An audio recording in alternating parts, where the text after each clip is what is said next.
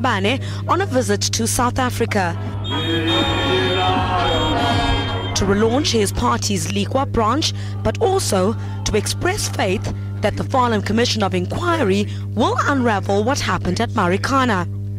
Thabane says his country won't make a protest about what happened there. It's unfortunate that our people got embroiled in something that looked very abnormal here.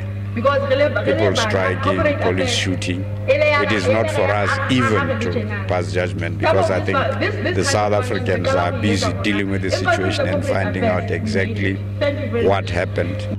It was a protest that went horribly wrong. Police shot and killed 34 people during one of the blackest days in mining history.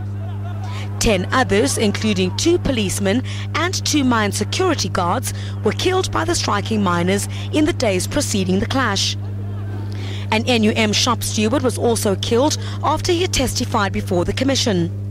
Lesotho's Prime Minister says it's unfortunate that Basotho were killed. He says they were specialized miners.